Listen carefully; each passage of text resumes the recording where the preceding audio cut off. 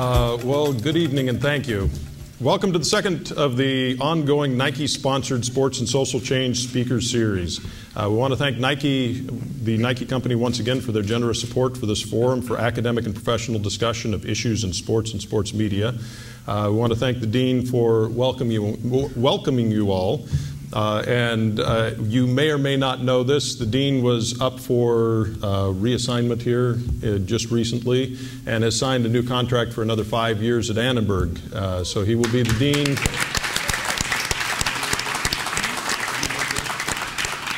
He will be the Dean at Annenberg long after I'm doddering off into the sunset and drooling on myself. So this evening our program is titled For the Good of the Game, the NFL at a Crossroads. A little over a month ago, the Super Bowl produced the highest ratings of any event in the history of television. Yet today, the National Football League stands at a crossroads. From Michael Vick to the player lockout to Dave Duerson's suicide, the league's public image is in crisis. We've gathered together a truly distinguished panel of experts and practitioners to discuss the league's image in and out of the media. And I'd like to introduce our panel members first, before we start talking, in case you don't know any of them. And if you don't know any of them, you haven't been reading the papers lately or over the last number of years. First, we have a legend in sports representation, the foremost agent representing NFL athletes, and the inspiration for the lead character of the movie Jerry Maguire, the head of Leigh Steinberg Enterprises, Leigh Steinberg.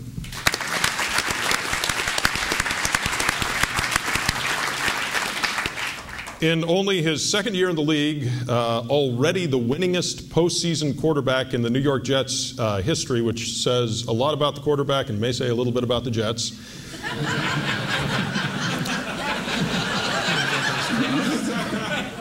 The star quarterback of your New York Jets and formerly your USC Trojans, Mark Sanchez.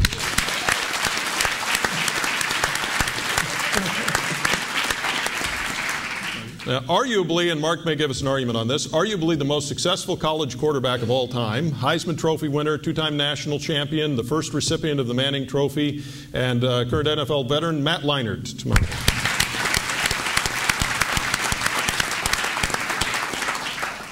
We also have the wide receiver and the deep threat of the legendary 1985 Chicago Bears football team, a team that is often identified, and by the way, don't hit me, a team that is often identified by people as the greatest football team, NFL football team of all time. And one of the fastest men ever to play a game. Play the game of football. He was also a member of the ill-fated 1980 U.S. Olympic team. That's a lot to say. Willie Gault.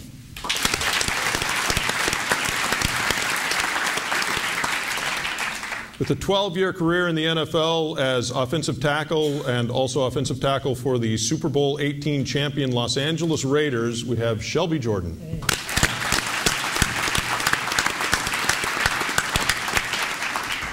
And also defensive back for the Super Bowl XXXIX champion San Francisco 49ers, and lovingly known as the Dude, Toy Cook.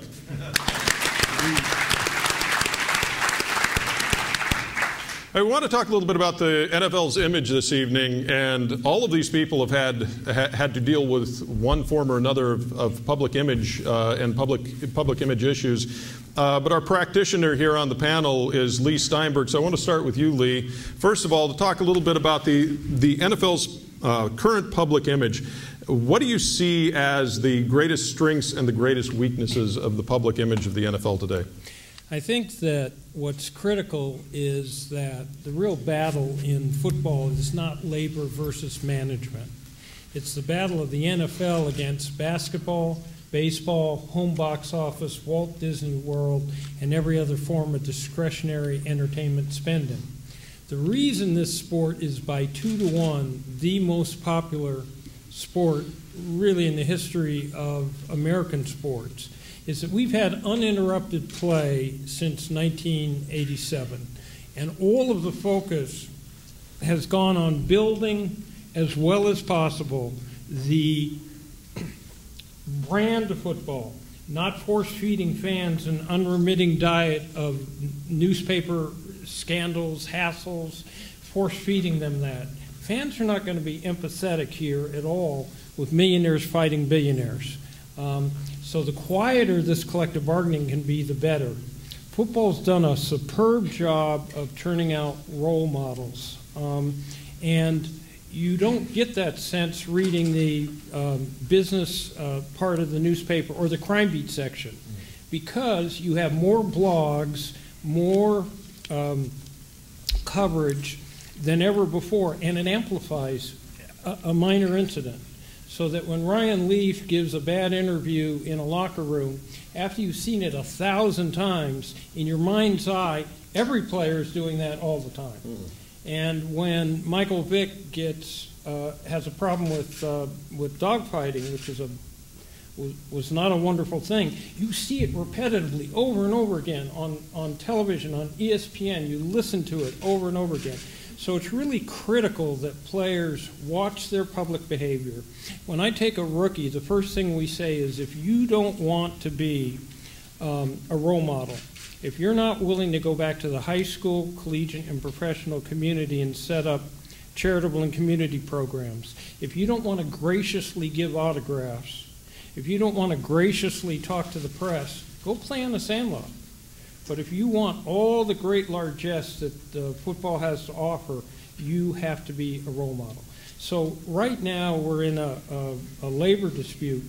But I've told my friends, pay attention to baseball. You know, watch March Madness. This won't settle until it has to settle. And it doesn't have to settle in the off season. March 4th was not a deadline that meant anything. Neither was March 11th. We don't do anything in football till the last minute. I've had 60 first-round draft picks and the very first pick in the draft 8 times, and none of those negotiations that with players that got drafted in April get going till very late. We do everything at the last minute in the NFL.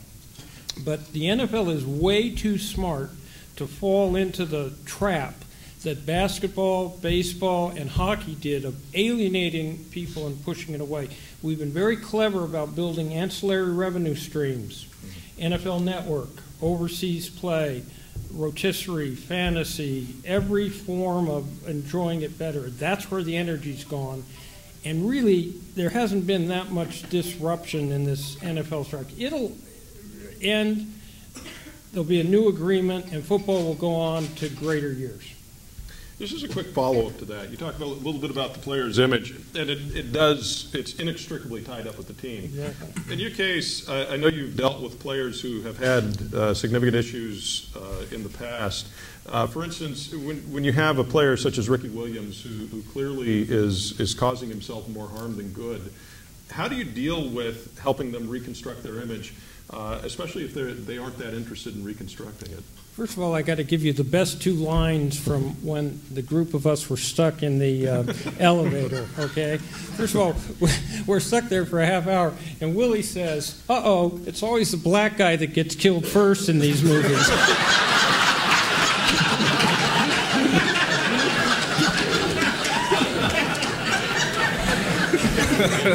And then Mark Sanchez starts putting up numbers like we've been stuck in there day after day, you know.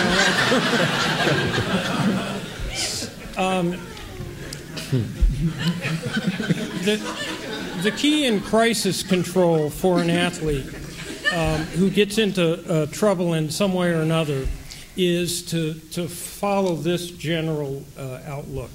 First of all, if an athlete does something that is against public policy or against the way people feel, he needs to, first of all, admit it, take ownership, second of all, and quickly get his arms wrapped around all of the facts, take ownership of it, state the standard. It's not right to get in a car with any alcohol in your system, dog fighting's wrong, whatever it is. Apologize to every relevant constituency and say that he's taken steps to prevent a recurrence. Once you can do that, the healing can happen, the healing can go on. But until that, if an athlete tries to sleaze around the issue or in some way waits too long, that's where it gets bad. And I always remember that the fans are the ultimate employers. So Ricky Williams had a problem, and the way the substance abuse program is supposed to work is it's supposed to treat players. Instead, they punish players. And when Ricky finally got some help, his whole situation cleaned up. But my practice for 37 years has been based on role modeling. Mm-hmm. And when an athlete stands up, when you have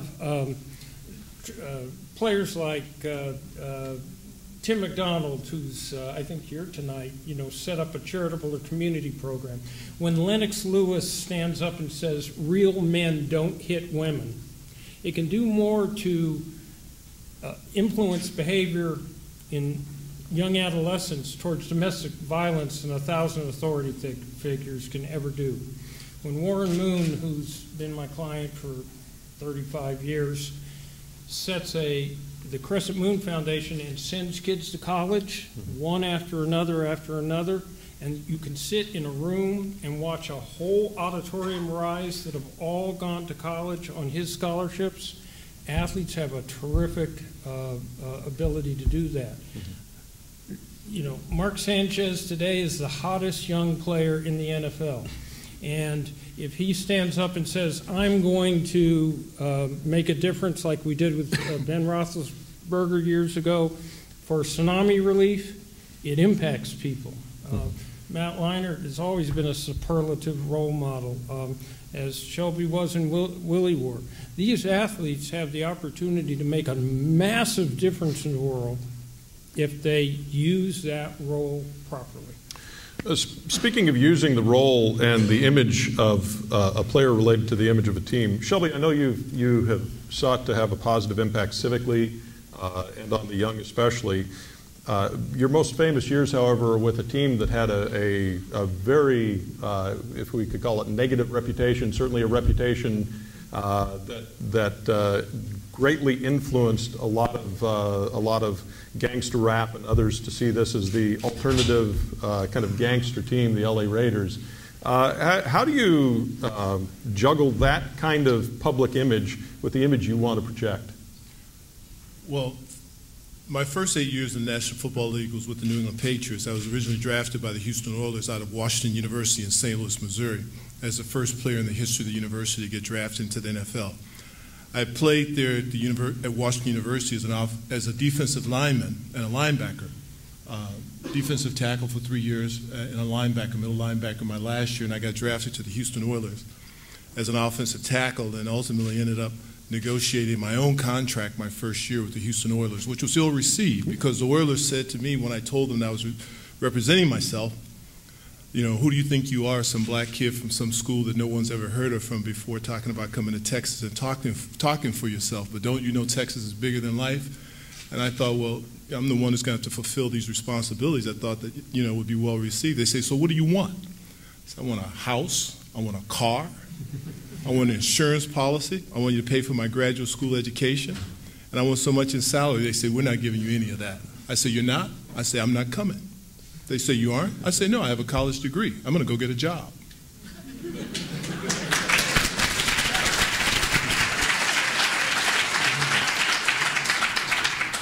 So my orientation to pro football is somewhat different than the other gentlemen who are here, in as much as it wasn't anything that I aspired to as a young person growing up in East St. Louis, Illinois. I'm the seventh and last child of parents who were laborers. My father was a union laborer for some 34 some odd years for Mount Sinai Chemical Company, and I learned to work when I was a young kid, and I had jobs all the time.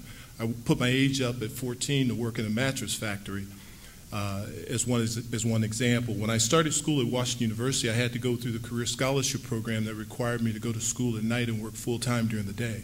I was a pre-med student, but Washington University had a football team that allowed me to play. So when I got an opportunity to play in the National Football League, it didn't work in Houston. I held out of camp. Ultimately, they called me back after I told them I wasn't going to report and said, did you change your mind? I said, no. Did you change your mind? They said, no. So I hung up the phone, and that was it, So that went on for several weeks, and then finally I reported to training camp at the Shriners Institute in Kerrville, Texas, which is where the Oilers were having training camp at that particular time. I went from the taxi squad to injury reserve, and after having been on injury reserve, they decided that, well, actually I was on the taxi squad. The general manager happened to walk by me and say, well, we're going to put you on the taxi squad, on the injury reserve, and pay you half your salary. So something said, don't say anything. Just wait until you get your first paycheck, and so I did. Sure enough, it was 1/2 of 1/14 of what I signed for. I didn't really know what to do. We were staying at the Shamrock Hilton Hotel in Houston at that time. So I called the league office and said, I know what I'll do. I'll call the league office and ask them what my status is registered there in the National Football League office. And the guy came back to the phone. He said, we have you listed here as injured reserve. I said, could you please tell me what that means? And he told me, he says, you're injured and it's not likely you're going to come back and play during the course of the season.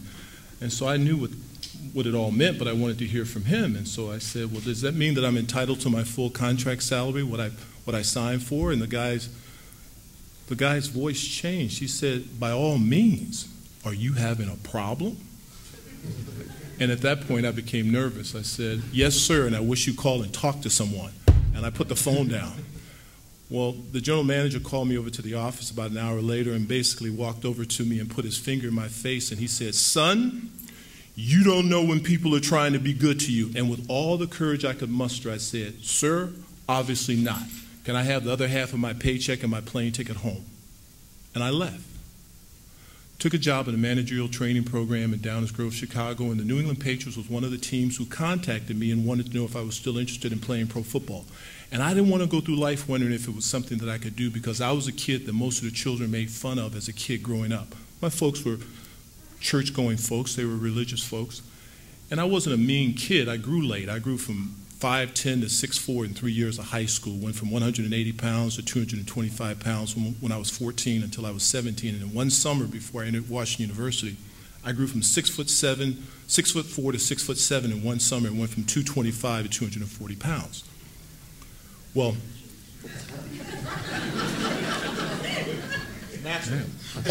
all of that happened so quickly. Many of the young people that I'd gone to high school with remember that I wasn't very good. So when I'd see them, when I'd come home to go to church on Sunday with my folks, they'd make fun of me still, even when the newspapers started to write about me and what I was doing. And my father saw me one day. He saw my expression. He said, "Don't listen to what they're saying about you. Keep your mouth shut, mind your own business, and keep trying." And ultimately, after that, I was drafted into the National Football League. But the point that I'm making, and when I went to the New England Patriots, Sam Cunningham was one of the leaders of that team at that time. And we were a young offensive line. Red Miller was the offensive line coach.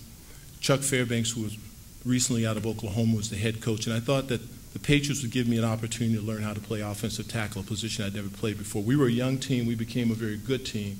And we did a lot of great things as an offensive team over an 8-year period. So when I came to the Raiders, getting back to the question that you asked me. I was wondering when we'd get there. Wow. Run over all that again, though. No, well, I can, but my wife and I were in graduate school finishing up our master's in business administration, and we had bought a bottled water company in Narragansett, Rhode Island, that had been the principal source of drinking water for the southern part of Rhode Island during that time. And we had joined the International Bottled Waters Association, and we had it on the precipice of opening, and I needed a new contract. And so I told the Patriots, look, I'm not going to play for what you're offering me for this year because I know if I get hurt, you're not going to give me a better contract afterward. And so I ended up sitting out of camp for 37 days, being fined $1,000 a day. And they waited, as you said, Lee. There's not a sense of urgency until there has to be one. And so at that particular point, I didn't show up for 37 days of training camp. And ultimately, at the end of that period of time, the bottom of the negotiations fell out when we thought we had an agreement in principle. And I got a call from Al Davis. Al said to me, "Shelby, this is Al Davis. Wants you to become a Raider." I said, "Mr. Davis, I got a wife, a kid, and a mortgage I can afford. What the heck am I going to do in California?" He says, "We're going to give you all the money that was on the table when they pulled the deal." I said, "Okay, Mr. Davis." I said, "You got an offensive tackle. I watched him play. I'm not watching anybody play at this point in my career." He says, "We're going to move him in the right guard, and we're going to put you in right tackle." I said, "Okay." So then I said to him, I said, "You know, Mr. Davis, I got a business at its pre-opening stages. I'm not going to walk off and leave it." I was 31 years old at the time having this conversation with Mr. Davis. He says, "What kind of business is it?" I said, "It's a bottled water company." He paused. He says, "I don't know anyone in bottled water." He says, "I got a few friends who own wineries."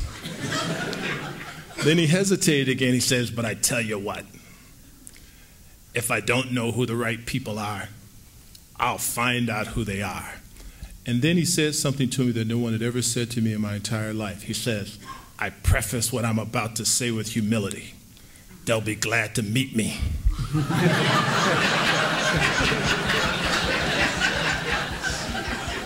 So I said to myself, Mr. Davis, I'm coming. I told my wife, I said, look, you and young Shelby stay here. We had him in a school that we had to put his name on the list when he was born in order to get him into the school, Henry Barnard School back in Rhode Island. And I said, I'm going to go to California and find out if this is all for real. And I came here. It was one of the greatest football teams that I've been associated with. And at the end of that season, we won this.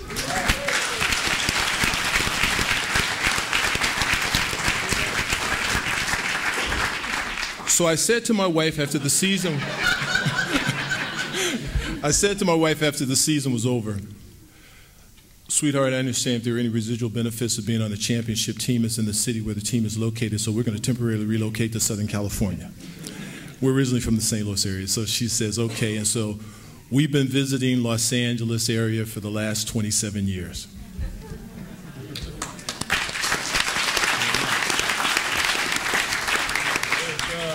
Mark and Matt, that's what a Super Bowl ring looks like. Pass it down there to him. Pass it down.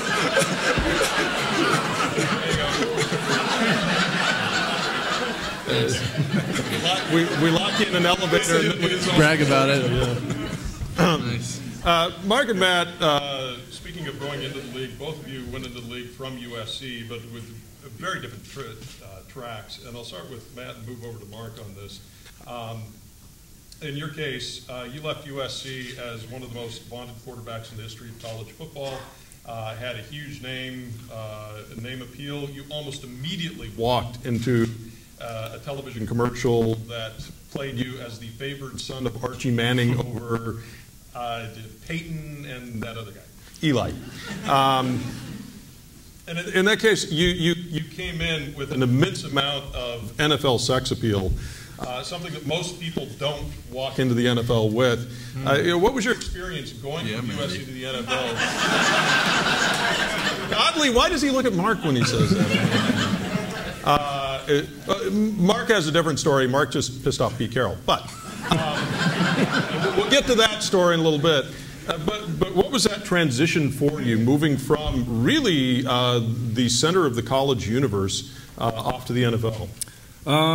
Obviously, I mean, to date now, it hasn't gone as planned. But, 21 years old, at USC, we always like to think we're kind of like an NFL team because the Raiders left and the Rams weren't here. And we were enjoying so much success and, even Mark's teams, and we just had, NFL draft picks year after year. So kind of the step, me personally probably being naive and immature, didn't think it was going to be that big of a step. And, enjoying so much success in college, you just think automatically, okay, in the pros, it's going to happen as well. And for me, it's been an interesting, this is my 6th season coming up, so an interesting 5.5 years. And my rookie year, I enjoyed, some success. I started 11 games and, everything was going well, and then, we had a coaching change, and a new coach came in, and right away, we kind of butted heads. I think that's out there in the public. Everyone knows it, and, then unfortunately I got hurt my second year and broke my collarbone and was on injured reserve the whole season, and that's when it kind of hit me to where, okay, what am I doing? I got to start. And it wasn't that I didn't take the game serious. I just was learning how to prepare as a young kid. I was learning the game, and fortunately, I had Kurt Warner to learn from. Who we battled for 3-4 years, and one of the great competitors I've ever played with and known. And I'm trying to find my way back. And I think Arizona, I look at it as a learning experience, and I look at everything that's happened to me as a learning experience. I don't really regret anything, and there's been negative things, there's been positive things, and I think I've always kind of just taken everything with a grain of salt, learned from my mistakes, and moved on. And I feel for the first time getting released by Arizona, going to Houston last year was probably the best thing that's happened to me. And obviously the future, I don't know what's going to happen, but it kind of just regained my confidence as a quarterback. Learning from Coach Kubiak and all the guys there that have played the position. And so for me, it all hasn't been, roses and everything, but I enjoy football. I love this game, and I'm just still finding my path. And like we all have a different path to get to the top, and I'm just taking the detour. But in many respects, do you find the early fame an albatross or a difficulty for you? Because somebody who goes into the league who is relatively unknown can go anywhere and do anything and slowly learn the game. If you sneeze, it's going to make it onto the national news. Do you find that an even greater challenge? Yeah, I think the pressure was extremely high for myself, for Reggie, guys that came out in that class, and we graduate and Heisman Trophy winners. Then, like you said, there's commercials and there's all these things, and this is before we've even played a down of NFL football. So when you get to your team, I think football is a game. It's a game of respect. It's about earning a respect on the field, and and that's something that I didn't think it was going to be handed to us, because I understand football and I understand how difficult it is as a sport to have success. But I just think the pressure was hard, and it took probably some stuff to happening to realize that, okay, this is a business. I need to be accountable for my actions. I need to be accountable to my teammates and gain their respect as a player, as a person, and and I think I've done that. I unfortunately haven't been able to play the last couple of years, but I've definitely learned a whole great deal about this game and about being a person and being an NFL player. USC quarterbacks find it difficult to leave the university quietly, and Mark is another example.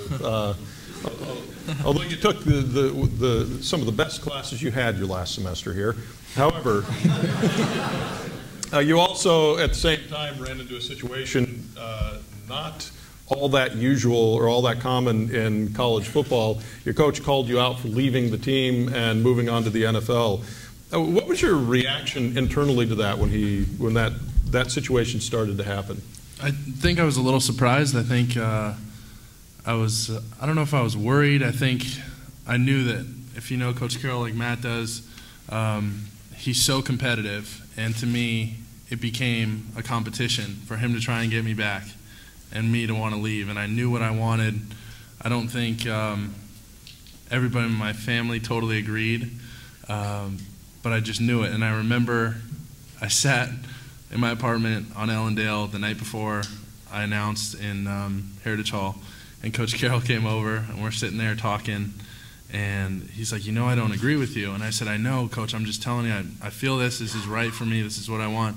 He's like, okay, I'm not going to agree with you. I said, okay, that's fine, you don't have to agree, I'm not asking you to agree, I just want to do it the right way and leave on good terms, and everything will be fine. And then we get to the press conference, and I'm expecting him to say, well, we had a great time with Mark here, and we wish him the best. And then he kind of said what he said, and I was like, whoa, I didn't know he didn't agree that much. So it was like, I didn't know he was going to publicly disagree.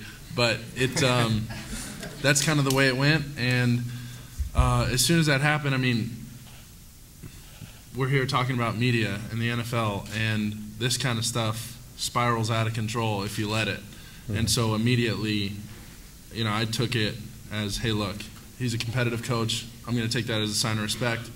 I have no disdain towards Coach Carroll, towards the program. They've given me everything to this point. I'm so proud to be a Trojan, and I'm going to move on and just kind of take the high road and don't even worry about it and not get into some media battle with Coach Carroll about it, because it wasn't worth it. And I knew it could take a real negative turn and maybe look bad for the program, look bad for me trying to come out in the draft. So to me, it wasn't even worth getting into a media spat match or anything like that. And I knew deep down inside, I knew Coach Carroll was still going to root for me. I knew he was still going to be proud of me no matter what happened. And so I tried to think about stay positive and then use it as a little fuel. Like, okay, I'm going into a workout at the combine with all these other guys in shorts. These guys think they're better than me. Maybe Coach Carroll thinks these guys are better than me too. All right, okay, watch this throw. Watch this. Watch me do that. Boom. And that just kind of got things going. And then like Matt was talking about, and this is one of the most important things to understand, is people talk about, Stafford didn't do as well as you, and you were the 5th pick, he was the 1st pick, you should have gone number 1. This whole thing is timing. This whole thing is coaching and hitting your stride at the right time. Going through a coaching change like Matt had to do, that would be so tough. If a coach comes in and takes Rex Ryan's job and that coach doesn't like me, I'm out.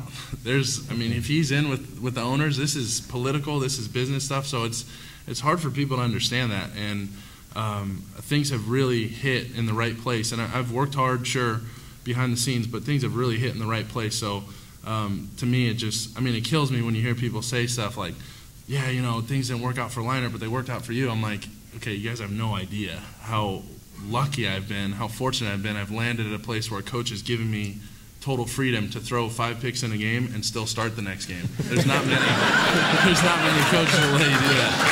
So that's kind of where this Speaking whole of thing facing is up to things. Oh yeah. Oh, by the way, so it's been a great experience overall, and I took that. You know, I knew that there was going to be you know, some tough times going through this decision, and I knew that not everybody was going to agree with me, even my head coach from college, and I had to go with what I truly believed and live it out to be the right decision, and that's what I've tried to do so far. Well, some people begin under the microscope, and some people get large in public over their careers. I just have a question for the panel. How many people on the panel here have been the star of an MTV music video? I think that would be Willie. Super Bowl Shuffle. Super Bowl Shuffle. Actually, in 1985, Willie Gault played for the champion Chicago Bears, a team that had, some people say, so much chutzpah, some people say so much vanity, that they produced a Super Bowl Shuffle video on their way to the Super Bowl championship. Now, do you remember the lyrics? Of course. Yeah. Would it be possible for you to repeat us for them? Of course not. Well, actually, I have them. Yeah, I'm sure you do, right. Going into that situation, this is not a time when it was common, obviously, for professional football teams to play this kind of larger-than-life ego performance in front of people. You're part of the Bears, and that was part of their persona. Just like the Raiders, they had kind of the aggressive persona. You had the persona of being a team that was so confident that you could not possibly lose, that you would make a Super Bowl Shuffle video. Being on that team, what are your reflections on the image of that team and playing, performing as a character who essentially needs to fit that image if you're going to play? Well, first of all, I have the privilege of playing with both the Raiders and the Bears, so yeah. I guess you call so you that got both. Yeah, true. Also, real brief, I have to make a comment on the elevator comment. I have to put it in perspective. We were there talking about elevators, it seemed like a movie, and then the fireman came and said, okay, put your hand through the door and try to open it. So I had my hand inside the elevator, and everyone was worried about I was going to break my hand or cut it off. And I go, yeah, that's right, because the black guy always die first in the movie. So that was basically the way. It was funny. It was funny at the time. And we were trying to make it, so it was pretty cool. There's a swift becoming right, excellent, right, yeah, right, that's right. It was nice, actually. We had a good time there, right, exactly. We had a good time. But first, also, I think for me and these guys here, to play in the National Football League is a privilege, and it's something that you earn. You don't just get it. We all earned it, and we all had a great time doing it, and they still are playing. The Bears were a special team. I was drafted in 1983, first round with the Bears. I came in late because I was running track at the World Championship in Helsinki. So I came in late, and I signed, I guess, the third preseason game into camp, and came in, got a chance to start as my rookie year, and had a lot of success. But we developed a sort of, I guess, cockiness, but yet confidence, because I think our defense was just so good in 1985. Buddy Ryan put together the 46 defense, which he had all the characters. He had Mike Singletary, who was the most amazing linebacker you ever want to see. He had Richard Dent, who was a great defensive end. Actually, he was a free agent, and he came on, of course, to be an All-Pro. You had Wilbur Marshall, Dan Hampton, the Fridge, who was just this guy who was so big. I mean, Fridge was probably about 370 pounds, give or take a little. He was 6'1". But the thing about Fridge is that he could stand underneath the basketball goal and dunk the ball with two hands. So he was a great athlete. So we had a great team. And what happened is this: I was in Chicago. I did a video called "The Heat in Me" with Linda Clifford. So it was at the beginning of our season. And while I did this video, I know it's dating me. The producer and I said, "Well, why don't we just make a video of the Bears?" And I go, okay, this would be pretty hard, because these guys are all like really egos, and they're really bad guys to deal with. And he said, okay, well, who would you pick to be in the video? So I had to do this job of telling these guys, to try to convince them to do a video called the Super Bowl Shuffle before we'd gone to the Super Bowl. Now, mind you, we had played San Francisco the year prior to that, and I think they won the Super Bowl that year, and they had beat us in the championship game. So we were determined to go to the Super Bowl. So we put this Super Bowl Shuffle together. I helped write and produce and get the guys together. And so we came in, each guy said their lines, and we did the album. We put out the record first, and it went really well. So we said, okay, we're going to shoot the video on week 13. We had a Monday night game. We'll do it on that Tuesday because the Tuesday's our game off. So we're now 12-0. Okay, we're going to Miami for our 13th game, trying to break history with the undefeated season. We're going to Monday night. We play Miami. Jim McMahon gets hurt. He's not in the game, so we lose the game. Okay, Miami beats us, and we lost the game, and everyone's really sad. On the plane on the way back, people go, I'm not coming tomorrow to do the video. It doesn't make sense, and it's an omen, we're going to lose. And I said, no, we have to do it because we've already committed. We've already, we've done all these things. We have to do it. So we all pulled together and said, look, let's come and make this a team effort to reunite ourselves. And so we came that day, we did the video, and it was fantastic, and everyone participated. And of course, the things that I'm most proud about the video is that we were number 2 on the all-time selling this video behind Michael Jackson's Thriller, which was great. We were nominated for a Grammy. We lost to Prince, believe it, of all people. So Michael Jackson and Prince, 2 biggest people, and we gave over $250,000 to the neediest families in Chicago, which was amazing. So it was a good thing, and I really enjoyed being there and being a part of that team. So, and by the way, Mark and Matt, this is what an almost Grammy winner looks like. So. But I do have a Super Bowl ring, too. Yeah, you do have a Super Bowl ring.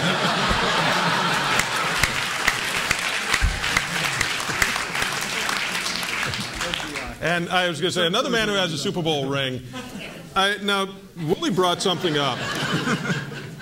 Willie brought something up that actually is of a lot of interest to me. David Hill, the CEO of Fox Sports, sat up on this stage at one point talking with me in front of a class. And we started talking about why he works with sports more than any other part of the industry, because basically he's got Rupert Murdoch's rubber stamp. He could do anything he wants at Fox. And he said, the thing about sports is that athletes have a quality about them, professional athletes have a quality about them that no one else has. And it boils down to this. We got to talking. We both kind of agreed on this. It boils down to this, and this is something Willie brought up. And Toy, I want you to comment on this. Athletes to play in professional sports, athletes had to have done something. You can't just do it on good looks and charm. You have to have put in the work. You have to have prepared yourself. You cannot fake it in professional sports. Southern California is all about the superficial and all about the image, and much of what we're talking about here involves the league's image. But there's something at the core of athletes, is there not, that goes beyond image and that goes to actual character? Yes. I think when you listen to all the stories, I mean, from Lewis or Shelby, talking about where he came from, and Mark talking about what he had to go through, and Matt, and I mean, we all come from different. And it's funny. I think I'm the only one that was drafted in the 8th round up here. I think first round. I wasn't drafted. And seventh round. Yeah. Right, but we all packed in. Cal, Berkeley, and Stanford. USC. And USC. Listen, the beautiful thing about sports, and listen to Matt, because everyone talks about Kurt Warner, but does everyone know Kurt Warner's story? If Trent Green doesn't blow out his knee in the final preseason game, we may not know about Kurt Warner. Kurt Warner steps into the Rams to play, they end up winning the Super Bowl, right? So Matt or Mark is completely correct, and it's all luck of the draw. I mean, I'm telling you, I was lucky. I played 8-man football at Montclair Prep, right, a little private school in the Valley. I wanted to go to SC, but they didn't know about me. They'd already given out all their scholarships. They wanted me to play baseball. My host here was Jack Del Rio, who was a baseball football guy. So I actually went to Stanford because they offered me a full scholarship. I could have come to SC and played baseball where you get a half scholarship, walked on the football. They thought I would become a starter maybe the next year and get a football scholarship, but Stanford's like, come to Stanford, you can go, you can play. So I happened to go there. The first two people I see is this guy Joe Kane from Compton, who was 6'2", 225. I'm like, what position do you play? He's like, I'm a safety. And the next guy I see is a guy named Marshall Dillard, who was 6'4", 235 or 245. I'm like, what position you play? And he's like, I'm a fullback. And I was like, oh my God, what did I get myself into? But what happens is you get on the field and everything is equal. And I always hear people every single time say, oh, my kid is too small or he's not fast enough. And I'm telling you, every time that someone tells you that you cannot do something and it's legal, right,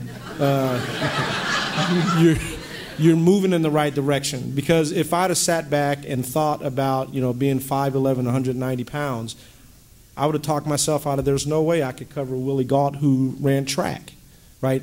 You just get Chris Hale, who's sitting right here, Pasadena, right? 3 Super Bowls with the Buffalo Bills, right? Chris, how tall are you?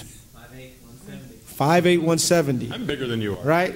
But here's a guy that didn't listen to what people said, right? And that's what sports is really all about. I mean, I ended up playing 11 years in the NFL, the National Football League.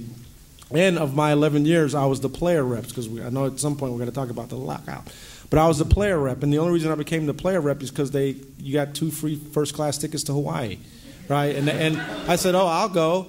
But at first I said, because back then, if you were the rep, you got cut, right? So I was like, because Hobie Brenner, another great SC tight end, is the one that recruited me to be the player rep, because I was so vocal. In my 1987, we went on strike, and that was my first year. But I was so vocal because I had covered Ken Mardrum, and Mike Wilson at Stanford when I was in college, so I already knew that I could play. And Ronnie Lott, another great SC player, told me that I could play in the NFL. The power of words. So here I am at Stanford, and I got Ronnie Lott saying, you could play in the league. Well, that's all I had to hear. It didn't matter what round I was drafted in. In fact, when we went to training camp, everyone takes like the one little duffel bag. I brought everything, right? Because I just knew, I was like Forrest Gump. I just knew I was staying. I had no clue that, everybody's like, why? As soon as I got this tour, are you planning on staying? I'm like, of course. What are you talking about? And I ended up playing and staying. But really, it was all because, as a player, once you're on the field, it's just you against the other person, and the cream is always going to rise to the top. So once again, and we talk about David Hill. I got to go do NFL Europe game. I did one little thing on that football field with Jimmy Johnson. We were talking about Deion Sanders, and I talked about Deion. And and we did 3 takes because Jimmy Johnson messed up 3 times. I gave 3 different stories, and then after they called me in there, and they, David Hill was like, you're freaking. I'll use the you're freaking great, mate. You're freaking great. You ever think about doing games? And of course, I say I can't be on the sideline because that's hard work being on the sidelines. But what I can do is I can discuss the game. So we want to send you to Europe. So they send me to Europe, and I do the games. I come back. Ed Gorin offers me, because Jimmy Johnson had quit to go back to coach the Miami Dolphins, and he said, "How would you like to be on the NFL, show?" And it was my 9th season. I said, "Well, I always wanted to play 10 season. Thanks, but no thanks. But the guy you should really talk to is Ronnie Lott, right? Because if you ever sat with Ronnie Lott and you asked him about football, he'd be like, boom, boom, boom, boom, boom, boom, boom." Now, it's a little bit different when that red light goes on, right, and you got a producer in your ear. But if Ronnie was up here, I mean, he's fantastic. The long story short is next time that the head of the network asks you to take a job, do it. Always a good idea. I'll remember that. I just got to get ahead of a network to say, take this job. That'd be, you brought this up, and let's get to talking about some of this now. There are 3 real issues that seem to be the core, at least certainly some of the most public issues that the NFL is dealing with right now. Number 1 is the lockout and the state of the game on the lockout. And since we have 2 guys here who are being impacted by that, I want to get their opinion on it. But there are a couple of other things that I want to talk about as well. There have been 2 recent suicides involving NFL players, or former NFL players, Kenny McKinley last fall and Dave Doerson this spring, which brought up a number of questions involving health, mental and physical of players, especially players who may be ending their careers or in danger of ending their careers. And there also, of course, is the Michael Vick situation, which is a bit of a circus all unto itself. But has caused considerable negative press for the NFL. First of all, just as an opinion here, Leigh, which one of these do you think really is the most troubling concern for the NFL right now? The most troubling concern for the NFL is the long-term health of the players. Mm-hmm. And remember that most players are in a state of denial. They play Pop Warner, they play Little League, they accept a norm, a set of standards that's totally different than we would. Long-term health's an abstraction. They're all valiant warriors. They'll play under all situations. You know, there was a time when the 49ers had played the Dallas Cowboys for the right to go to the Super Bowl. And I was representing Steve Young and Troy Aikman. Well, Steve loses the game, so my great job is to go console Steve Young. And Troy won the game but suffered a concussion, and he was sitting in a darkened hospital room in Dallas, and I walked in. The whole city was awash in celebration. They were going to the Super Bowl, and Troy had played brilliantly. So no one's there. He's sitting alone. There are fireworks going off in the background. He looks at me and he said, what am I doing here? And I said, you know, you had a concussion. And he said, did I play today? And I said, yeah, you played. He said, I play well? Yeah. What's that mean? You're going to go to the Super Bowl, Troy? Well, his face brightened and he got very excited. 5 minutes passed and he looked at me blankly and said, where am I? And I answered that question, what am I doing here? And he asked the same sequence of questions all over again. And 5 minutes more passed, then the same thing happened all over again. And it terrified me because I saw how tender the bond was between sentient consciousness and dementia. And I thought, I can no longer represent players in the NFL unless I take this concussion issue and get information for players as to what the long-term consequences are. Well, in the 90s, I held 3 concussion and player safety conferences, and the big was representing half the starting quarterbacks at that point in the league, and they all came. We did it in Newport Beach, and we pushed to get AstroTurf pulled out of every stadium. We pushed to have a standardized regimen of diagnosis. Mm-hmm. Not much changed. We started again about 4 years ago, and I finally invited, because we're at Annenberg, the Washington Post, the New York Times, CNN, Reuters, every major media group in the country. And we finally got the results out that show that 3 or more concussions is the magic number, and that triggers an exponentially higher rate of Alzheimer's, premature senility, dementia. There's one allele genotype that can lead to the Doerson deal if you have that genotype. And we pushed really hard, and I called it a ticking time bomb and an undiagnosed health epidemic. Undiagnosed because when I gave the speech for Warren Moon at the Hall of Fame, they allow you to go to that same, you can go to the same luncheon.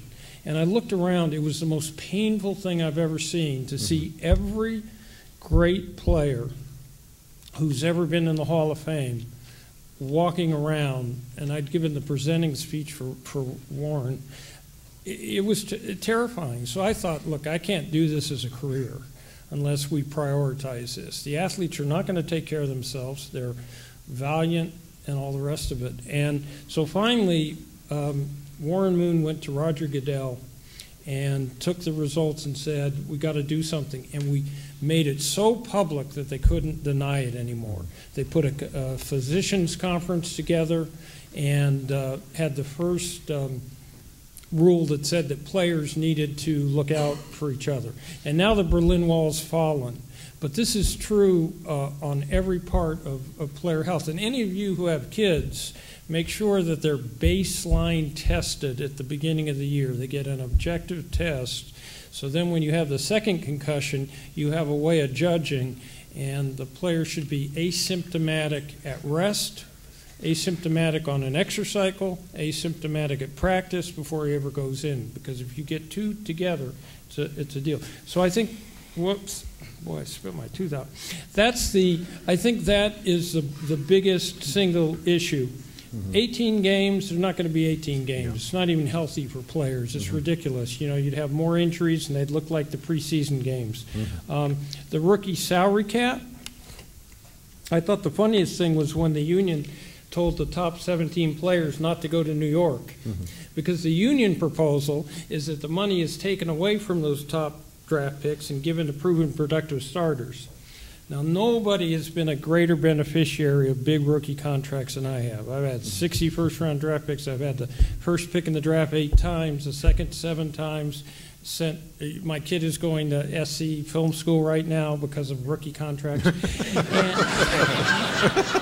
about the only way you can afford it, frankly. Exactly. And but who could rationally ever say that you should take unproven, unproductive players and give them $40 million in bonus at the top of the first round, or $30 million at the top, as opposed to proven productive starters? How could you ever argue that? Well, so look who's going to be negotiating. Veteran players who want the money for them, the management that wants the money to go to anywhere but rookies. And I was telling Mark before, you know, the draft's not real exact. In 1999, the first player in the draft was Tim Couch. Now, by rights, he should be a great player right now. You know, 32, 33 years old, out of football. Third pick in that draft, Akili Smith, out of football. Cade McNown from SC's favorite school, and out of football. 10th pick. Dante Culpepper, out of football. That's 4 quarterbacks in the top 12 picks. All are not playing. You know, the rookie, it's an inexact science. It's an inexact science. So really, those issues are all solved. It comes down to money. And when I started representing athletes in 1976, 2 teams came into the NFL. They were Seattle and Tampa Bay. They had a $16.5 million purchase price. In 1995, 2 more teams came into the league. They were Carolina and Jacksonville, $130 million as a purchase price. Houston came into the league in 2000. It had a $650 million purchase price. And today, the average franchise in the NFL is worth $1 billion. The TV contract has gone through the roof. It's gone from $2 million per team when I started to $130 million. And there are more ancillary revenue streams. So cutting up this money is not the biggest deal in the world. What we're seeing is what we saw in '87. Players can't strike. They're not great strikers. They're not exactly like the Bolshevik Revolution. Okay. But this group is better. Okay. But they're not great strikers. You know, they have short playing careers. They get injured. They don't have a tradition of winning. A lot of them are coaches' kids. Some born-again Christians don't want to defy authority. There's a whole lot of reasons why they're not great strikers. But they're devastatingly good in court. And what they did in '87 is they decertified. They won the court case. And Tim McDonald, if he's here, was part of the. Tim, are you still here? No. Probably an overflow. Tim, who's back at Annenberg and whose son plays for the SC team, was part of the Reggie White case. They knocked out free agency and they negotiated the current system. And so that's what's going to happen right now is when it gets time, the season starts to be imperiled, you will get people going to their bottom line. But real quick, even though he says that, you know, this lockout right now impacts you guys, really it's about when you retire. Because at one point, We all become retired players, and it's all about benefits. That's why I said health was the biggest issue. So that's the most important. Is at some point you're going to be retired, and the average lifespan of a player is 55. Yeah. 55. I think of like an American, it was like 82, right? 55. But for you, 54.99. Thank you. Thank you. So I got to get on the. Yeah, get on the exercycle. And that is a concern. And actually, it's a concern that has been a long-standing conversation here at Annenberg, and a concern of mine, because as you know, also, most players don't have 12-year careers. And as Leigh just said, most players end up being out of the league earlier than they think. Most players don't make millions and millions and millions of dollars. Very often they end up with almost nothing left over from their career. And they have to transition into post-career life without any kind of safety net set by the NFL per se. So you have a very difficult situation for players who do not have extensive careers. And in this case, Shelby, you have moved on from a playing career that was successful to a very successful career in civic life. What are your concerns about the transition? How did the transition work for you, and what are the biggest difficulties you find in that? For me, I think primarily because my orientation, as I said earlier, was that I had learned how to work when I was a very young person, and so I thought that that's what every healthy adult did: work, have a job. Football's a sport. That's fun. It's nice to have someone pay you to do something that you enjoy doing. But it was more important for me to maintain a perspective that each day that I went to work was not an investment in a career. It was actually showing up and being responsible for an opportunity. And that there was a number of things that I had no control over that would determine how long that opportunity would present itself to me. So I never lost view of what it meant to be able to get out there on Sundays and play, because I had seen a number of players lose their careers in practice. So I saved my money. My first year in football, I lived in a low-rent tenement house to save my money so that I could go to grad school, and was determined that I wasn't going to spend my savings during the off season. I like to tell people that I try to keep my automobiles at least 10 years and put at least 200,000 miles on each of them. And it was a mid-sized car that was not an expensive car. But I was interested in learning more than I knew in order to help myself protect what I was making.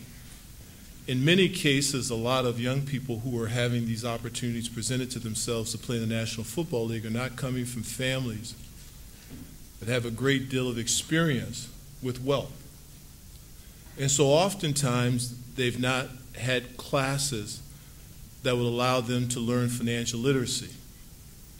And in most cases, in all cases, they're having to trust someone to advise them. They've not had mentors along the way in many cases. And so by the time they do find someone whom they can trust, they may have had an upbringing where people were making decisions on their behalf for them as they were growing up. And of course, in order to learn how to handle responsibilities, someone has to actually give you a responsibility and allow you to fail or succeed at it, and then, be able to tell you what went wrong, but still give you another opportunity to try it by yourself. For me, I always maintain an interest in others. I said I was a defensive player all through college and made small college All-American as a linebacker, but shucks, an offensive lineman basically plays in obscurity. That's a position only a wife and a mother know who's down there. A good day for me is when the announcer doesn't call my name. I mean, I wasn't doing anything wrong. Actually, a wife and a mother and a smart quarterback. And a smart quarterback. So my ego wasn't tied up in the fact that I was playing pro football. I was excited about being a part of a team, a unit of men who all worked hard and sacrificed together for one common goal. And every time we we won a game, I couldn't tell you 30 minutes after the game was over what the score was. All I knew is that we put it in the win column, and that's pretty much how I view my life today. I live it competitively. I get in the gym, and a couple of men that I see early in the morning at 4 o'clock in the morning, 4:30 in the morning at the Equinox up in Rolling Hills, and I say to them, I say, did you get everything you wanted out of it today? They said, well, yeah. I said, well, I'm still trying to figure out how much I want to get out of it today. But then I told them, I say, don't get dismayed. When you show up, it's like a football game.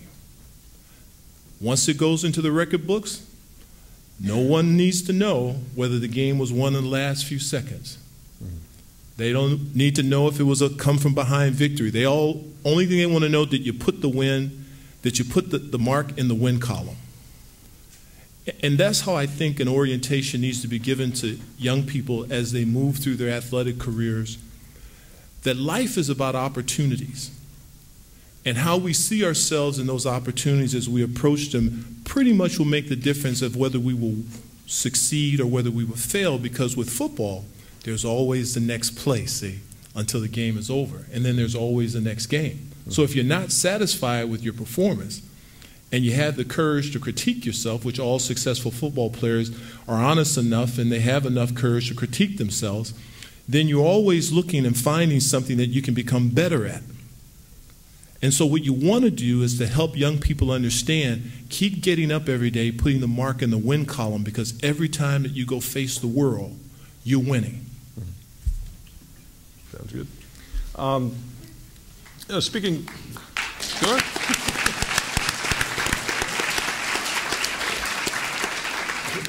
For an audience at a communication school, you people are far too shy.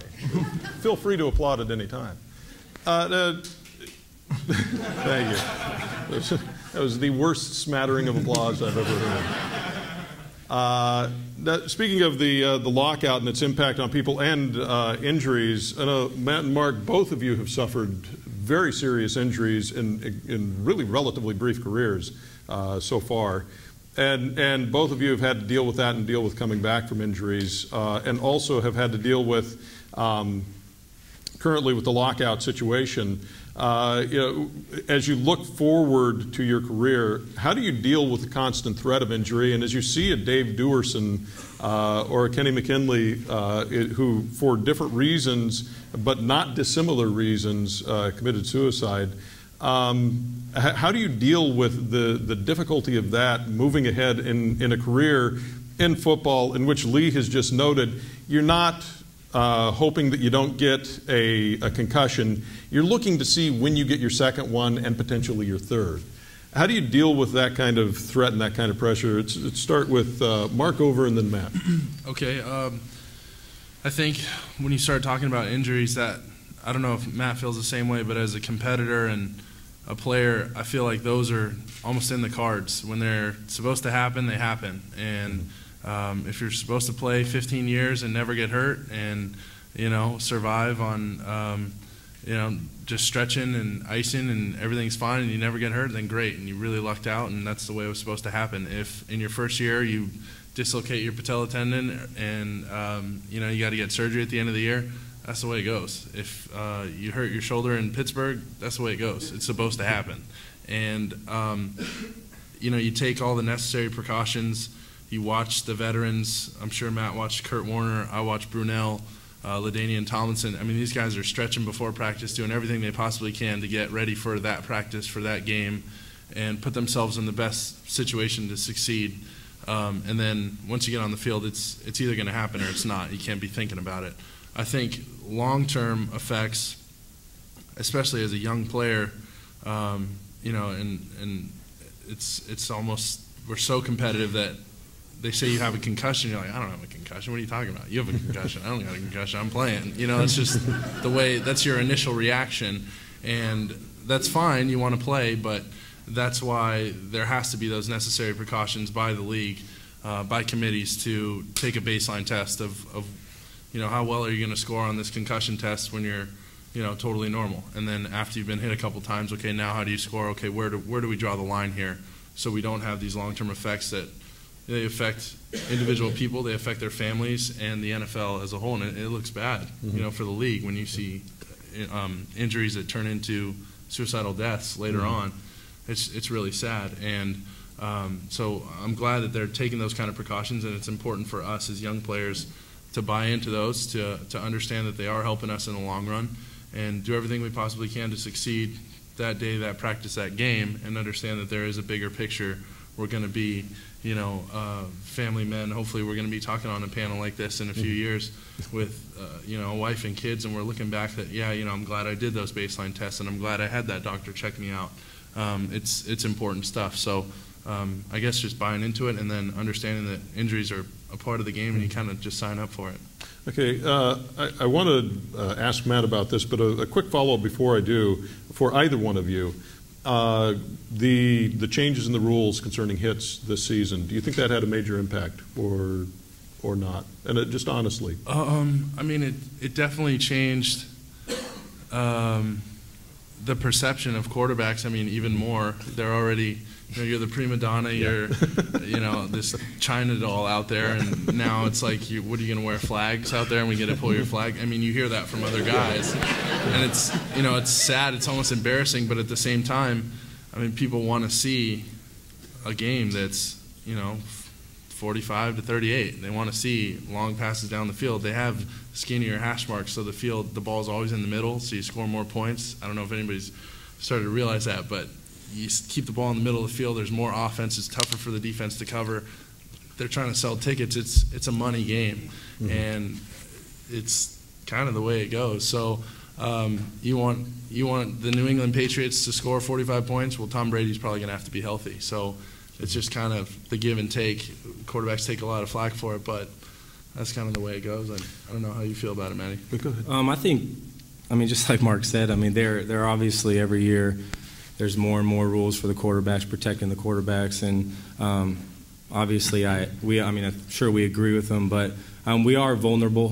Players are vulnerable out there at times, and as a quarterback, we're focused on executing our play, throwing the ball down the field. We're not really looking at the 6'6", 300-pound dude who's running a 4.5 coming from our blind side, and obviously that's what the tackles, and we trust in them that they're going to get the job done. But like Mark said, it's a physical game. We know what we're signing up for, and I know not once have I ever entered a game scared to get injured, and kind of going back to college, everyone, coming back from my senior year, everyone asks, are you scared of getting hurt? I'm like, no, I don't think about, getting hurt playing football.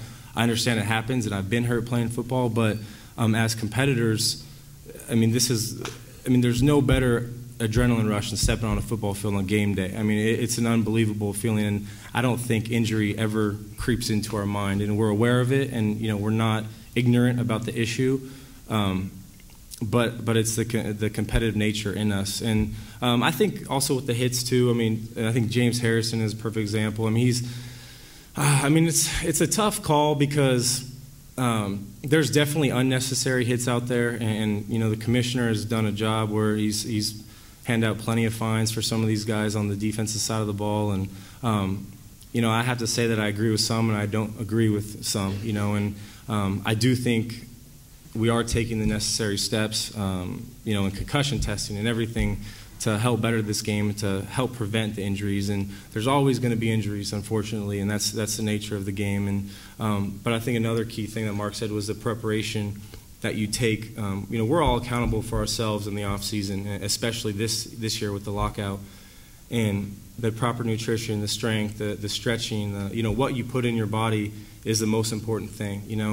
And you see so many injuries, so many guys that, drink during the week, during practice, or come to practice hungover, and, it affects their play, and those guys are very easily more likely to tear something or strain a muscle than guys that, hydrate and do all those things. So those are all the little things that you need to take, the precautionary steps, and I don't think everyone does, and I think a lot of people do, because we all realize that it is a job and we're accountable for ourselves in our actions. And but I definitely think, perfect example is this year or last year, Kurt Warner had the concussion, and he was 38 years old towards the end of his career, and I really think that was the deciding point for him to retire. I was hoping he would retire anyway, but I remember talking to him, and he was out for a game, and he was seeing double, and that was his first real major injury And he was at a point where he has 7 kids, a wife, and he was just like, Matt, it's too. I've made my money. I've had success. I've won Super Bowls. I want to be able to take my kids to school in 10 years. I want to be able to go to their games. And I think, he walked away from the game, in a perfect state of mind and realized that. So, it's a tough sport, but we all play it because we love it and, we're aware. But he says that Kurt Warner walked away from how much was he supposed to make the next year? How much did he walk away from? Do you know how much he walked away from? He was going to make $14 million. $14 million with 7 kids. Yeah. All right. $2 million a piece. $2 million a kid. Yeah. But think about it. That's how much he cherished, obviously, his faculties, that he walked away. How many people would walk away from a $14 million contract? Well, I've never met a player that willingly walked away from football. And people, they get injured, they can't play anymore, teams don't want them. And then people would say, well, what about Troy Aikman? Or what about, well, you don't, if you represented them and 4 games into the season, they're saying, oh my God, why did I retire? I want to play, I want to play, I want to play. These are the most competitive people on the face of the earth. And part of the problem is nothing seems to, as much preparation as we do, and I'll ask an athlete when he walks in my office, what other skills do you have besides athletic ones that we can work on? And so then they do the charitable and community affairs. And when you get players out the other end, like I've had Hall of Fame, Troy Aikman, Steve Young, Warren Moon, Bruce Smith, Derek Thomas, Thurman Thomas, Howie Long. These players come out and they're able to be television commentators, they're able to be the CEOs of business, they're able to have their charitable foundation. This is not the era any longer of Joe Louis, being a greeter in front of Las Vegas. The players that take seriously the opportunities they have. Football is the most popular sport for middle-aged men, and our business rests on the irrationality of middle-aged men. And because of that, any player that really taps into that through their charities, through what they do, can have a tremendous career afterwards. And the one thing I wanted to say about timing is the point that Mark and Matt made, is that was right even in the life of Troy Aikman. Troy Aikman retires, and Matt Millen, who's the #2 commentator at Fox, decides to go run the Detroit Lions. That opened up that position, and Troy now becomes part of the #2 team. And we made sure that there were 3 men in the booth, because it was his first year, and we didn't, if you have 2 men in the booth, you have to, the color guy talks after every play. If you have 3 people in the booth, then it's every other play. And we thought that would be a much easier deal for him. So then, the year after that, John Madden decides that he's going to Monday Night Football, and all of a sudden, Troy Aikman, 2 years into his career, is the #1 color guy on Fox. And so timing is helpful, but preparation is also. And these players all made sure they had charitable foundations. They'd gone back to their high school, college, professional. The way I look at it is the 2 things that I do of value in the world are to help stimulate the best values in young men and help them make a meaningful difference in the world. And I don't think the world will long nor remember the size of the country. Leigh, I also just interject, if I may. I think there are opportunities for the star players, but also I want to talk about the guys who are, maybe second team, third team, or walk-ons.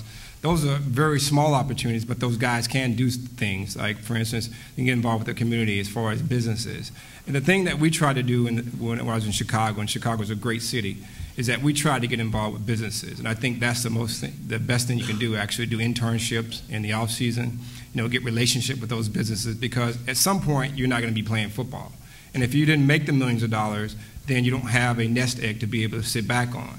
So I think those things are very important. I think the league can do a better job, and players can do a better job as far as getting those relationships, because, again, we can't play forever. And you look at it and you put it in perspective. There's over 300 million people in our country. there's 1,600 football players.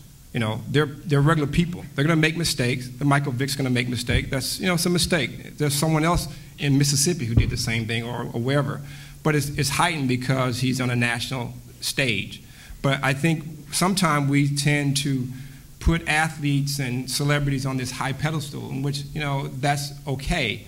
But I think guys have to make choices, and people have to make choices. It's all about choices. I get up this morning, I made the choice to come here. I made the choice to put on a suit. You know, I made the choice to come here. So we all have to make choices. If we make the right choices, then we're okay. If we make the wrong choices, then everyone will hear about it. But it's all about choices. It comes down to, is he going to make the choice to do what he needs to do? Is he going to make the choice to do what he needs to do in the off season? You know, those things are, you know, what you have to think about. You work hard, you play hard, you go out there. It's an amazing sport that we've been very blessed to play. I mean, how many people would like to play a sport that they enjoy playing and get paid for? I mean, every guy in here want to play football or want to hit something or want to get hit or want to whatever. And that's what football's all about. That's what America's all about. I'd really rather not get hit. If it's all the same to you. Hit someone. It's the same thing in Europe. People kick balls. That's soccer. That's what they do. I mean, guys, girls. So in America, that's why football is so big, is that everyone want to hit something or be hit or see someone hit something or whatever. And that's what football's all about. It's fun. And that's what we do. But I think it's our responsibility. We can't blame it on anyone else. I mean, the league has a responsibility, but each player has their own responsibility to make their decisions. They make the decision. Now, we can help that decision, or we can aid them by, you know, letting them do the bad thing and actually rewarding them. But we have to be accountable. If we can be accountable, then everything will be much better. But when you reward someone for doing something bad, then you're going to get bad things to happen. That's just my personal opinion. Mm-hmm. Yeah. All right, this conversation could go on. Yeah.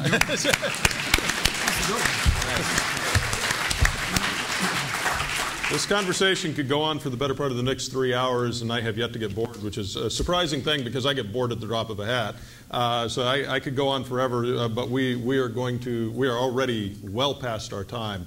So I want to conclude just by asking around each person really quickly in a sentence or two what you think the next best step for the NFL and NFL players would be. And we'll start with Mark. And I'm putting you on the spot because I know you're a communications scholar. You took classes from the best professors in communication in the history of the universe, so you should be able to come up with it off the top of your head, impromptu, all the way down to Shelby here. Well, I do think the most important thing is to reach an agreement. And as optimistic as I am, I know it will happen. I'm sure it will happen before the season. And you throw around the number $9 billion is what the NFL total revenue is. For $9 billion, I think we'll figure something out. And we're making the right steps. Guys are training hard in the off season. We're optimistic about having a season, but I think that's the most important thing, whether it's to get an injunction and the players go back to work under the old rules, or we get a new CBA in place. It's got to happen soon, and I think that's what everybody is really pushing for, so that's the most important step. Willie? I have two things. The difference between the players and the ownership, I think, should go in a fund for the retired players and the older players, for health insurance, for insurance and all those things, and a better pension. That's what I think should happen. And that way, the deal is settled and it's done. Secondly, I think there should be mandatory testing of EKGs and heart, because, and I played 12 years in the National Football League. I never got a treadmill EKG test, which I think is tragic. And that's what my charity is all about, Athletes for Life. It's attacking heart problem, because it's the #1 killer. It kills more people than diseases 2 through 8 combined. So I'd like to see that happen. Good. I guess just to echo that, I think the #1 thing is just we just want to play. As players, this is what we love to do, and unfortunately, it is a business and it is about money. But I think I'm like Mark. I'm optimistic. We don't know when, so we're doing everything necessary to be prepared for when that agreement is reached. But I think it's just everyone kind of needs to put their egos aside and let's just get this deal done. Football is the greatest sport in the world, and the fans love it. We love it, and I'm all for Willie too, with obviously improving the health care of retired players and the pensions, and I hope everyone kind of sees the big picture of this whole thing, both sides, and and protecting the game and the integrity of the sport. And real quickly, we had a through my charity, we just found, I do a youth football league for the inner city, LA, and Santa Ana, and we have doctors that just found like 2 kids with heart murmurs, 3 kids that have juvenile diabetes, a homeless kid who's playing in the league, a kid that's tried to commit suicide 1 time already, and these are 7th and 8th graders. So it can be done. These steps can be done, and I think the NFL needs to do that and take the proper testing and improve the sport, because it's a great sport. I'm going to take this opportunity to throw in my 2 cents worth on these subjects and not the NFL. I want everybody up here who's got their own charity or involved in pursuing a charity, I'd like all of your information sent to us. One of the things we've been doing at the Annenberg Institute for Sports Media and Society is looking into ways that we can better help publicize and make well known the many charities athletes are involved in. And we're trying to gather together information on them so we can help, and not for your public image per se, but to help get these things noticed, because very often these are the extra things of your careers that aren't noticed when people are looking at the game itself. So I would like you to pass on your information to us of all the charities you're working with, and we'll do all that we can to help publicize those. All right. Thank you very much. No problem. Doy. I'm going to echo what they all said, especially Willie being a retired player. It's all about the benefits and long-term health insurance. When I retired, you got 2 years of health insurance. I think it's up to 5 for now. But I'm sure, Shelby, we think, especially when you're going to die at 55, which, you'd like to all. We hope not. We hope not. My kids don't have, but we want long-term health insurance. But that being said, these guys are way far more ahead than the players that when I came to the league in 1987, we went on strike. Our best players crossed the line. Howie Long, Joe Montana, Lawrence Taylor, Roger Craig, the Jets, Gastineau, right? Mm-hmm. So, it's very hard to negotiate a deal when your best players are crossing the line. Conversely, this group of guys, Drew Brees is on the executive committee. Peyton Manning, Tom Brady are named plaintiffs in this lawsuit. So they've done a really, really good job of binding together the retired players and the active players. In the past, I was on the executive committee. They now have 2 retired players on the executive committee. So the bottom line is they have to get into a room and they're going to have to negotiate a deal. The good news is if you have these stadiums like Jerry Jones, and you have these sponsors that have already committed dollars to you, right? And you're going to the networks and you're saying, just for Monday Night Football, that's $1 billion for 1 game a week. $1 billion. They have to play the game. That's the good news. And the good news is, I think they're doing everything correctly to move forward. So, healthcare, and just get to the table and discuss it. I'm going to answer a question you didn't ask, so I can get out of here afterwards. Thank you.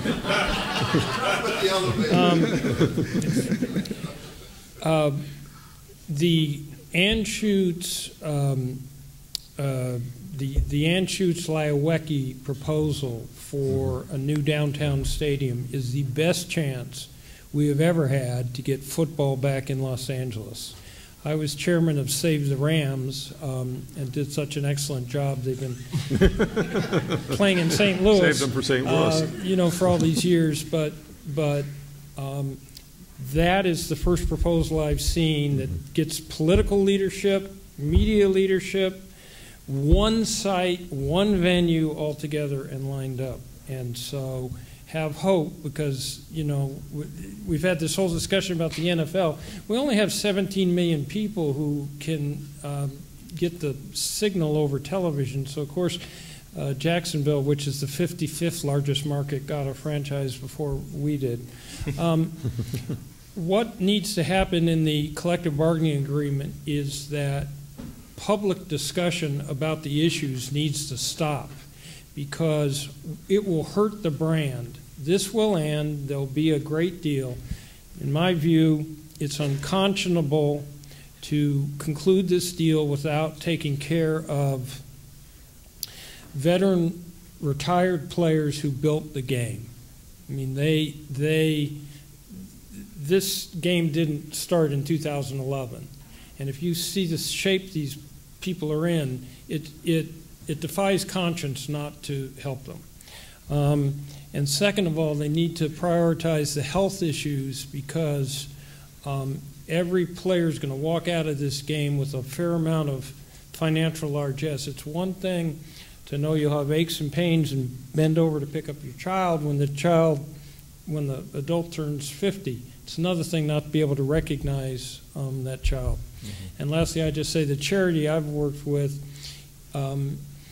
takes middle school and high school kids from different ethnic groups and puts them together so they can spend a series of time in their summer camps, cherish the cultural differences, learn how to grow up in a state that's going to be multi-racial and multi-ethnic, and stop bigotry and stop skinheads. First, I'd like to thank Professor Durbin for the opportunity to be a part of this distinguished group of panelists. I can't.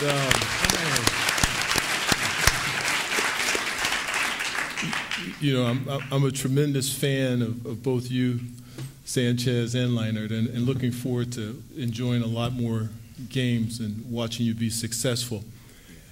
James Michener, in his book that he writes, Sports in America, says that sports in America is important because it is an integral part of our society, because it gives young people an opportunity to do something successful or good at an early age. And if the people who are responsible for coaching them and guiding them takes the confidence that the young people get from their accomplishments at an early age and helps them to transfer those experiences into other areas of their lives, and they're likely to attempt to try to do things that they would otherwise never tried, and that goes in terms of academics as well as other sports. If ever there was a time in the history of the world, the elevation of the visibility of sports, especially football at this time, may be fortuitous, not just for the men who will receive the higher salaries, but for the millions and millions of people who need to see leadership in action.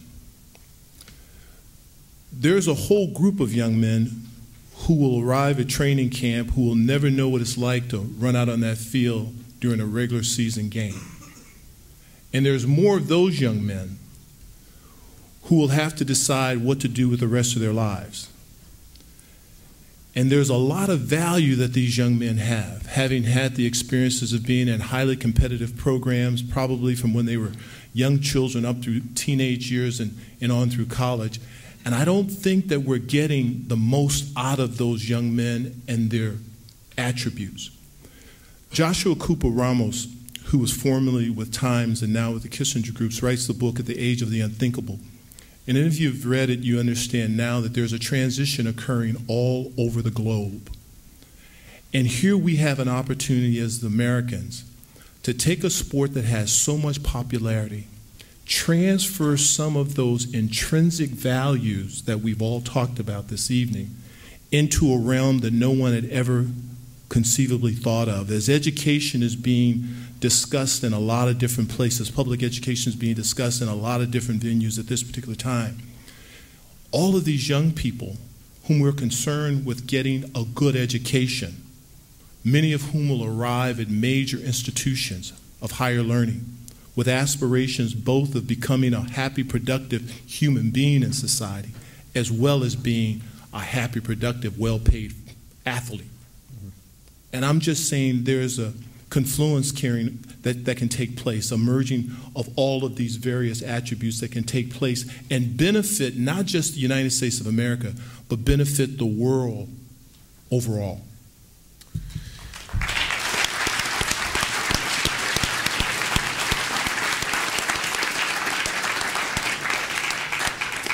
Ladies and gentlemen, you could pay the unpaid salary to Kurt Warner $14 million and you would not be able to field a panel better than this to discuss this subject. So I want to thank Mark Sanchez, Willie Gault, Matt Leinart, Joel Cook, Leigh Steinberg, and Shelby Jordan.